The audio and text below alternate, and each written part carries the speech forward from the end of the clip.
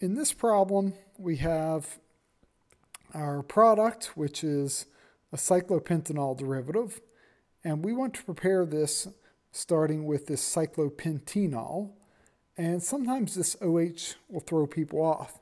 But I want you to keep in mind that alcohols and carbonyls are only one step apart.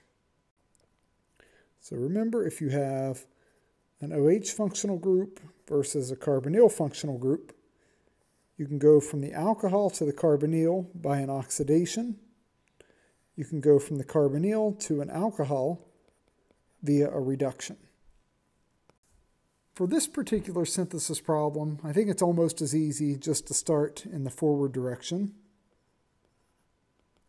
So let's start with our cyclopentenol.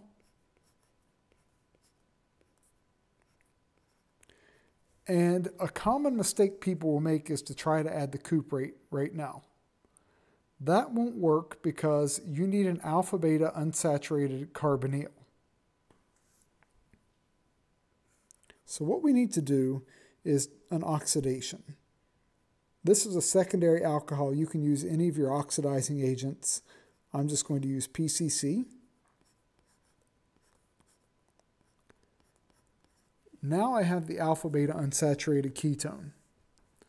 Next, we can add the cuprate. What cuprate do we need? We're adding this vinyl group. So I want those two carbons attached to the copper and the lithium. And the way I'll represent 2 is just to put parentheses around that group with a 2.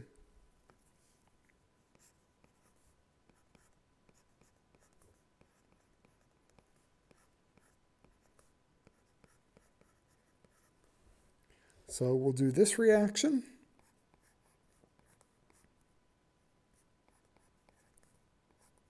And that adds the vinyl group to the ring. Now we need the alcohol. And to get to the alcohol, we just need to do a reduction.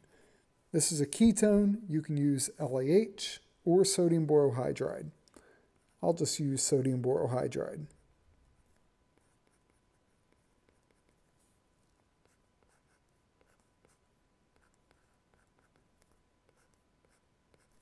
And there's our final product.